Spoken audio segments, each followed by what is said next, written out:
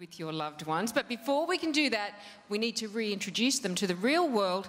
A lot has happened since they entered the Big Brother house, and they're about to find out exactly what they missed.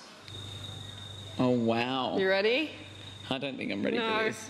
Tim and Jade. Yes. Hello, Big Brother. You have spent 101 days in isolation. You have had no phones, no internet, no newspapers, no outside information. Nothing. Nothing. Beyond the walls of the Big Brother house, the world has still been turning. Has it? And there is much news for you to catch up on. Oh. Housemates, Big Brother now presents the news of the world from the last 101 Oh days. my golly. Oh, wow. Okay.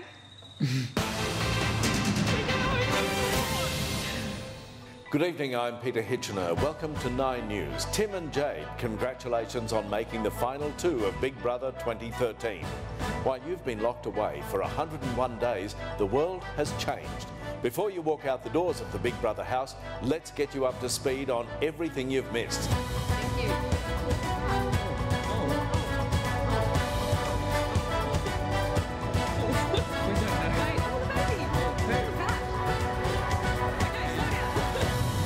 Housemates, Australia has a new leader. Liberal Party candidate Tony Abbott defeated Kevin Rudd to become the 28th Prime Minister of Australia. The time for campaigning has passed. The time for governing has arrived.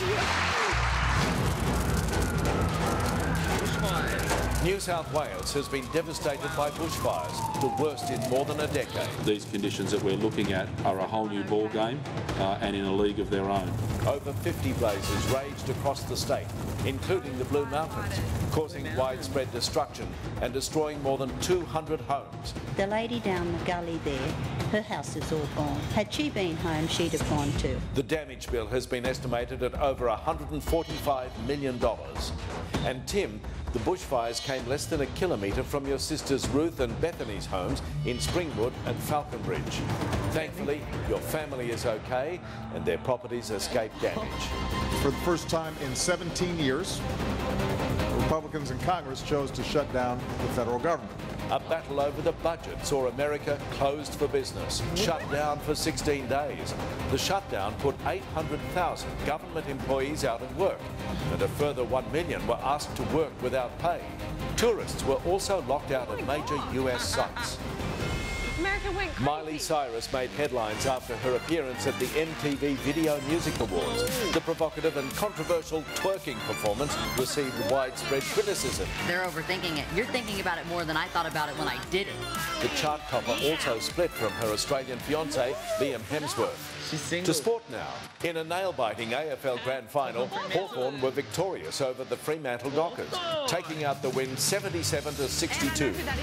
And in the NRL Grand Final, the Sydney Roosters clashed with the Manly Sea Eagles. The Roosters reigned supreme, 26 to 18. The club celebrating its first premiership since 2002. To motorsport now, where V8 racer and Tahan's boyfriend, David Reynolds, took out the Gold Coast 600.